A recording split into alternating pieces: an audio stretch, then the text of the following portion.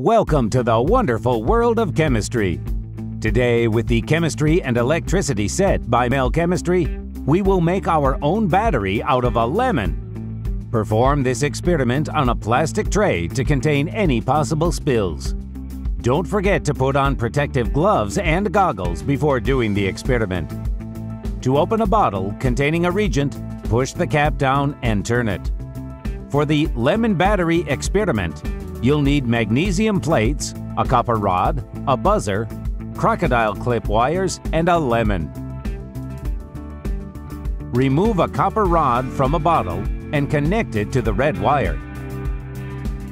Take a magnesium plate and connect it to the black wire.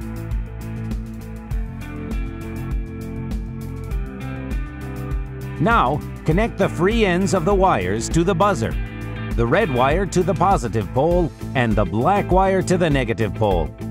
Take a half of lemon and insert in it the magnesium plate and the copper rod. Make sure these metals don't touch each other. You'll hear the buzzer sound, which means there is electrical current in the wires. Inserting pieces of copper and magnesium in a lemon creates an electrical circuit, and electrons start flowing from the more active metal, magnesium, towards the less active metal, for example, copper. Because of that, magnesium will gradually be oxidized and dissolved. Simultaneously, on the surface of copper, protons from lemon juice will be reduced to produce hydrogen.